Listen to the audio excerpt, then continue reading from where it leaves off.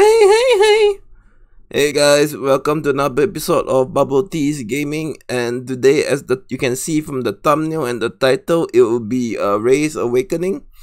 So I actually got delayed this video till I got Rhea Awakened because I didn't want to spend money on the wheel, so I just did it normally via the packs. Did it slowly, and I finally got Rhea to level 4, which is amazing though. But like, is Rhea for everybody or Rye? I don't think so, man. So this is my professional opinion.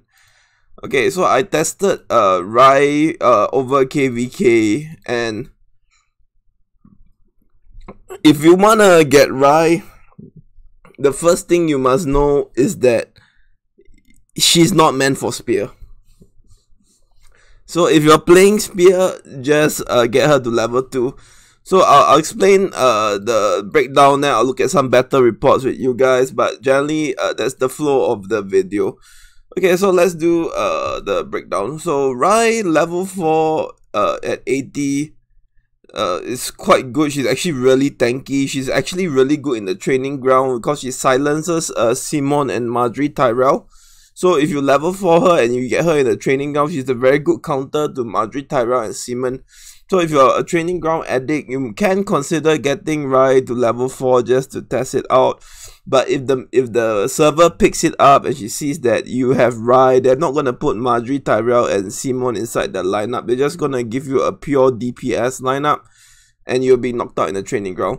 Training ground's not my thing. It's just a casual observant. Okay.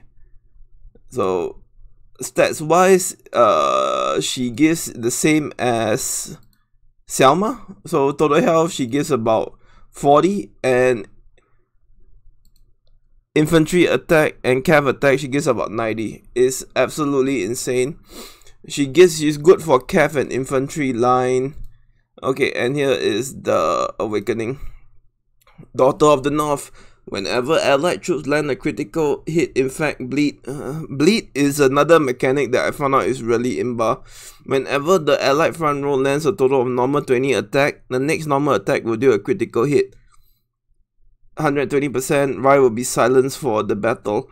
Okay, so when Rhea casts Bleed, right, it's also considered as another attack. So the way the new no commander damage stuff is coded, it's coded as an extra troop attack that makes it bleed.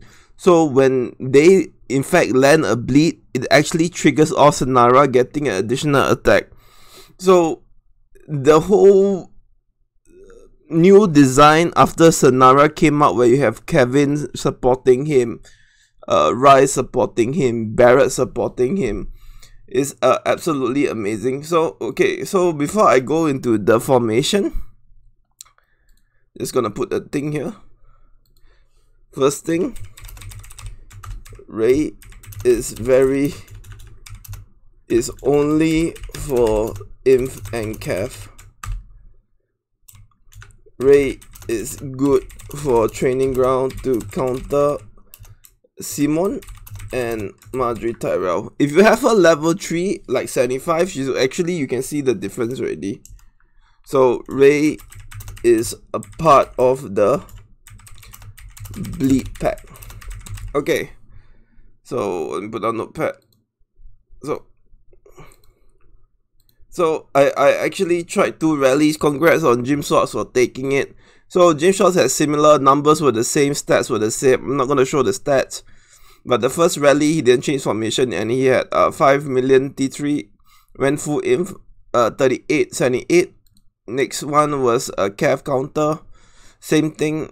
You can tell the difference between the countering is so essential. This is for the old school players that are not playing full bowl. And look at this. Cav may have killed more, but Cav also died more. Infantry killed less, but infantry also died less. My Cav is probably my weakest troop type, but I think if you look at my configuration here, this is probably the best of what I would recommend currently to fully optimize Rhea. So, but I'm not gonna show the stats because like you're not supposed to. If anyone does, like, okay. So the one thing I went through the report, I noticed that Rhea, right, like I said, when you bleed, right, it triggers additional Sonara attack. So the Sandor, Rhea, Barret, that all this causes bleed, right, has a chance to proc your Sonara attack, giving you an additional attack. So it's like attack, bleed, triggers Sonara attack again, then all this triggers Kevin, then the whole lineup is extremely synergistic lah. So Rhea and Sandor don't actually appear that often because they are need 20. And look at how many Sandor could gain bleed skill. 380. Like, and then they bleed and they take this and they bleed. Then this attack trigger a crit, 120 damage. Look at that. So your attacks are getting like insanely steroided up, like, as you can compare. You see, normally you're taking about 49, you're taking about extra 20. It adds up, and the critical was at 13 seconds, and I see it trigger at 20 seconds, another at 40 seconds.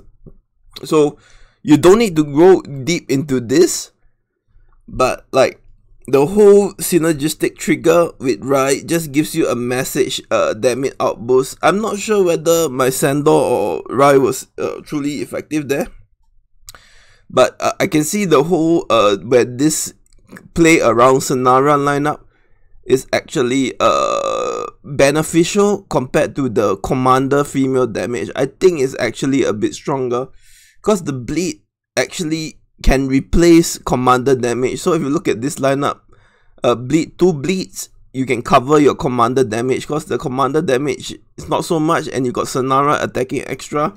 So this is obviously the top medium spender because I have Sandor. If you don't have, you can consider replacing Sandor with Barret, or I think this is the full lineup for infantry. And I think if you're using Rhea for Cav, and you can consider replacing Sandor with Rob Stark. But this configuration, then for the infantry line, you can ask me why am I using Let's Cats when I'm so high into bleed? When you do infantry lineup and you use Barret, you have 1 dead slot coming from Barret because it gives you some shitty wood production. Let me check Barret, I'm not very sure. Barret, I don't think he's 3 combat stats, is he? Okay, storm production, okay. Okay, so why not Barret? Like, why Let's is not Barret? Because Barret has wood production, and Kevin here has training speed. So if this was Barret, I would have 2 dead stat slot. People put too much emphasis on level 4 synergy, but trust me, if your level 4 synergy is high but your stats are shit, you're not gonna accomplish much. So I tested with Barret, and I tested Barret swapping Let's and Barret swapping Kevin. This lineup is still most optimal. I will try at Rylaw's trial, and I'll get back to you my final findings. But from infantry perspective, I only have 1 dead slot coming, 2 dead slot, 1 coming from Rhea Tolo Cav attack, and 1 attacking from Kevin's training speed. So if I add Barret, I would have 3, which is not optimal. You must reduce the number of dead stats you have. So for infantry, I think this is the most optimal lineup. For cavalry, you cannot use Barret because you're giving up too much stats. And if you look at this formation, you're giving up infantry attack and infantry defense from Sonara, training speed from Kevin 3, and Rhea infantry attack 4.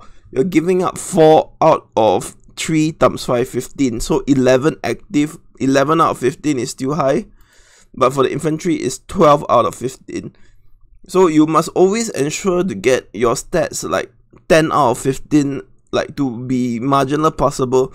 Unless you're rich off your ass, you're gonna spend like so much money, like you can get the full Buster 5, then you have 15 out of 15. Other than that, you have to be a poor person like me. You probably have to gonna do this. So yep, really went to town on Rhea. This is a full 12 million castle with decent stats. Just keep hammering him just so I can get the test report. And when what can I say is that if I didn't have Rhea in this lineup, and let's say it was Barret, my crit will not be that good. Barret's bleed and Rhea and Sandor's bleed are different things, you know. Like even though Barret triggers off every 8 seconds, right? But Rhea has the critical component, and Barret's bleed somehow looks weirdly like not as impactful. Okay, so as you can tell, this is the type of configuration I would advocate for if you're using Rhea and Sonara. If you're not using Sonara in the lineup, do not get Rhea. Just get her 2-star for the combat rate and just move on with your life. Okay, combat rate is here.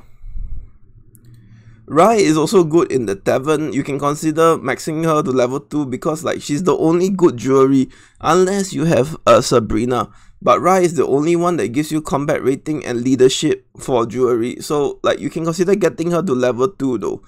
But the Sandor and Sonara line configuration currently is this, and I'm gonna change it to Rhea. So this will be my default castle, and like my default formation. Like I'm hoping Palito will be good with Sandor and Sonara, but as of now, the Sonara Sandor line has very weak spear configuration. In fact, I would argue that the second row Jamie Drake is better than Sonara Sandor, even though Sandor is a busted 5, because the spear doesn't have the bleed effect to support Sandor and Sonara. Okay, so not much notepad today. I just wanted to give you guys on 2 cents. If you have Sonara, you can consider getting Rhea to level 4 to pump up her stats. She's good at level 3 if you're Inf and Cav player, and it's like her stats as good as Let's total attack though.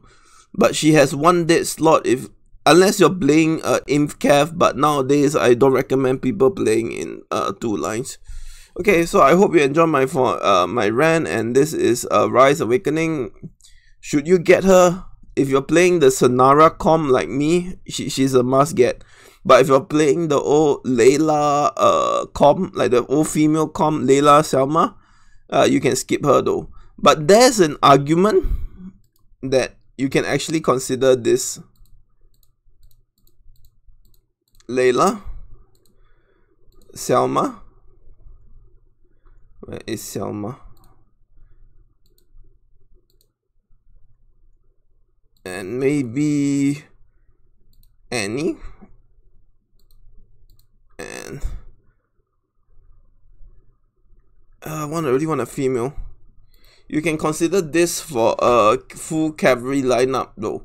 Or you have like, if you have what you call it? This and Annie.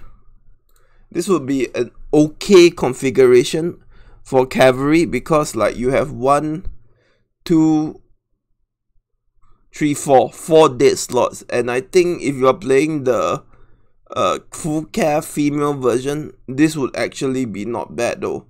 So the 4th slot, I think this would be not bad. So but I recommend Rhea's level 4 is only good with Sonara. So if you're a Sonara player, she's considered really good to get. If you're not playing Sonara line because you spend too much money on commander stuff, do not get her, but at least get her to level 2 because she's the only useful commander past 60 that has both combat rating and leadership for the jewelry. Okay, so this is BubbleteaS. Sorry for my 30-minute rant. I hope if you want to see anything, let me know. I can't send you the report because like I do not want to give Jim's stats away. He's very kind to take 2 rallies. Much appreciated. Jim, if you're watching this, thank you. Alright, have a good weekend. BubbleteaS signing out.